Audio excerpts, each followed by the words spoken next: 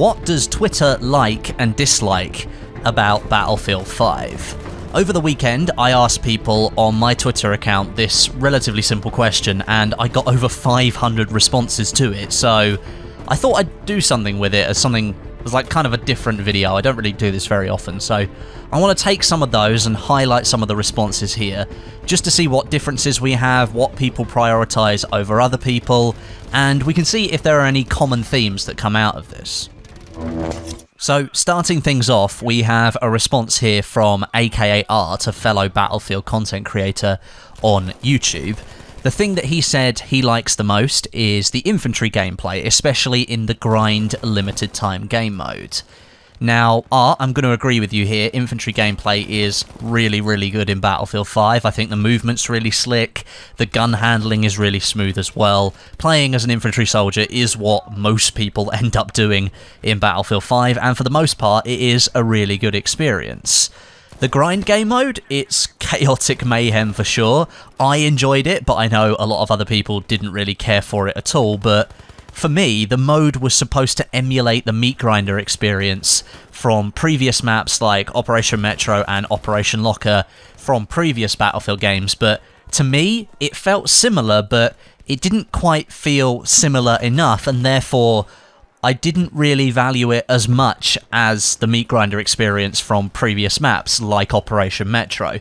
Part of it for me, if I want that experience, I will go back and play Operation Metro, or I'll be waiting for Operation Underground to come out in October, which is supposed to be that reimagining of the Metro experience. It's set down in the tunnels in a Metro environment, so it's going to give me a very similar vibe. Grind was sort of set out in the open on current maps that we have in Battlefield 5. It's just, it didn't quite feel the same. It was good fun for the time it was there, but I didn't really appreciate it for perhaps the reasons that I should have. But then Art goes on to say that he dislikes the vehicle gameplay, which, coming from somebody like Art, who I know loves his vehicles in Battlefield games, that's gonna have to have hurt him to say that, almost admitting that the thing that he really looks forward to in the games that he loves in this game isn't really up to his standard. The thing that he looks forward to most, he doesn't like.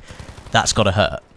Next, I've picked out a comment here from a guy named Brazip, and this comment I would like to showcase because I've seen a lot of similar ones further down the thread. It's that he likes the World War II theme, but the game is lacking the World War II feeling. It's something that I've actually been saying since the very beginning when Battlefield 5 was first revealed.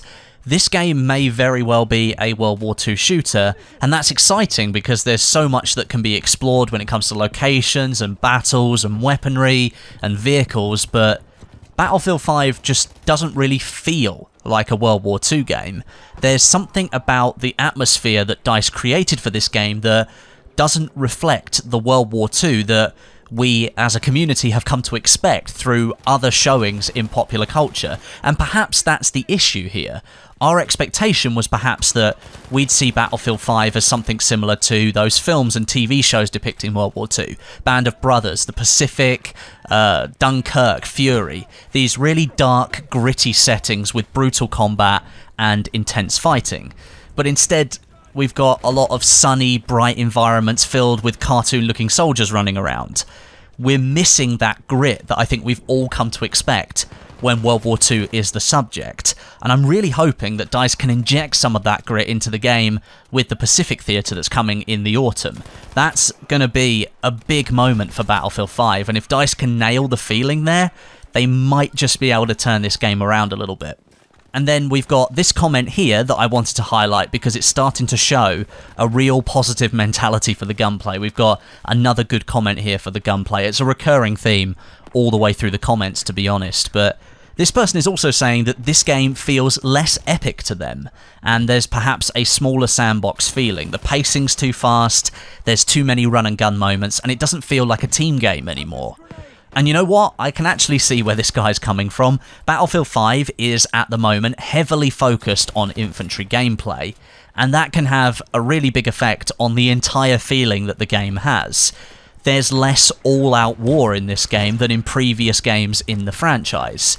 And I think with elements like tanks and planes not really being balanced very effectively, or just not being particularly fun to play with, it's definitely something DICE needs to look at. It's not like the team isn't capable of bringing back that all-out war feeling, it's just that the elements in the game at the moment, and specifically I think the way the maps are laid out with that focus on infantry gameplay, the game as a whole is missing something. There isn't that all-out war feeling in too many different scenarios. It's dominated by infantry gameplay. And so again, I think the Pacific could be a real turning point. There's going to be a lot more vehicle action in the Pacific. We know that we're going to be getting boats as well, so naval warfare is going to make an appearance. That could have a huge effect on how people feel about this game. Whether it brings back the all-out war feeling or not, it's definitely going to change things up, and that could be exciting for some people. Now, I've got this tweet here from Mario that once again praises the gunplay. That really does seem to be one of the few shining lights of Battlefield 5 at the moment, but he touches on how much he enjoys the Rush and Squad Conquest game modes.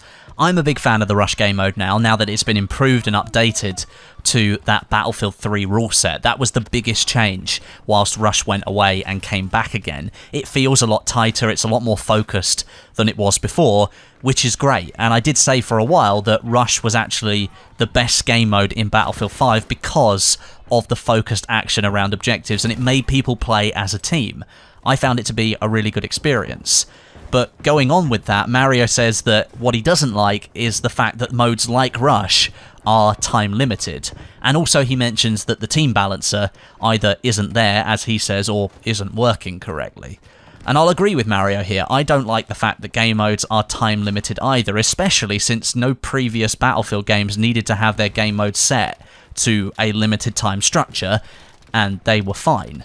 But overall, these limited time game modes, I think, are part of DICE's need to provide a consistent gameplay experience, whether that's to the liking of the core community and the general community or not. It's been something that the team has really been pushing for since Battlefield 1 launched, taking away features and taking away options in favour of providing a singular consistent experience for every single player. But what I think the team has failed to realise is that not everyone plays Battlefield for that consistent experience. They might play for many different kinds of experiences, and players like to hold on to that power themselves, which is understandable when, in the past, the tools have been in place for players to keep that control. When you suddenly remove that control and replace it with first-party direction, that is going to frustrate and disappoint players that expect some level of control in these games. And those players then become very vocal about the fact that they don't have the control that they did. One thing you can say, however, is that DICE appears to have noticed their mistake, and they're going to try and rectify it, and they're building out this rental server framework. They're calling it Private Games, and that's going to arrive in September. This will give players the control back that they've wanted since the launch of the game, and it's going to allow players to break out of this cycle where DICE controls which game modes are active and which aren't. You're going to be able to choose the game modes and maps that you want to play. You can put them in a rotation for you, your friends, and the rest of the community to play. I really do think that one of Battlefield's biggest unspoken features in past games was its ability to keep lots of different types of players happy, all within the same game at the same time. Battlefield 4 is still one of the most popular Battlefield games today because the community is able to control and shape the experience into something that they want to play regularly, rather than being forced to do what the developers want them to do. Rental servers allow players the freedom to experience what they want, so whether that's Operation Locker 24/7 Conquest 3,000 tickets, or it's Silk Road Tanks Only 3,000 tickets. That scenario is there for them to play every time they boot up the game. They don't have to do what the developers want them to do because there are tools available for them to create the experience that they want. If Battlefield 1 and Battlefield 5 have really taught us anything, it's that a developer-led, unified, singular approach to Battlefield, taking control of the experience, and I'm talking about Tides of War and the limited time modes here, that is probably not the best thing for Battlefield.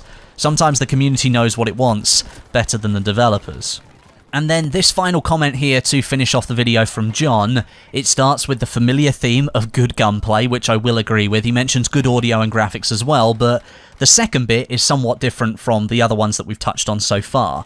He goes on to say that he doesn't like the cosmetics, the customizations, the vehicle customizations, and anything decent you have to purchase with points, which obviously costs real money. Now, this is quite an interesting point, because what we've got here are players that are frustrated with customization options being available to them and the manner in which you obtain them, but those customizations are the very reason that so many people were initially excited for Battlefield 5. Finally, we'd be able to take full control of our characters and make them look different to everyone else with uniforms and clothing items and different stuff. We'd be able to take our weapons and skin them out with different items and make them stand out from everyone else.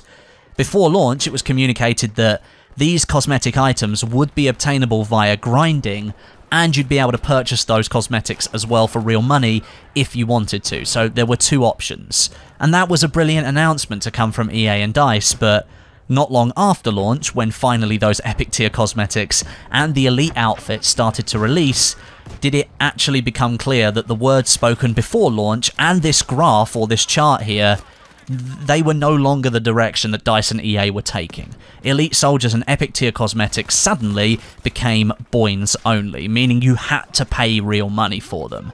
And that was a massive kick in the teeth to all the loyal players who'd stuck with the game through the messy launch and a buggy few months after that. So, John, I can totally see your point of view here. I feel the same. I don't like that players have to spend real money if they want the best looking items in the game. I'd prefer it if they'd be able to grind for those items as well.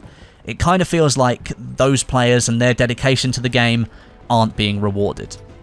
This video today is sponsored by Elgato Gaming. These guys are top of the pile when it comes to recording and streaming equipment, like the HD60S capture card and the Stream Deck hotkey unit, both designed to make your life easier as someone who wants to share their gameplay with the world. For more details on their products, click the link at the top of the description.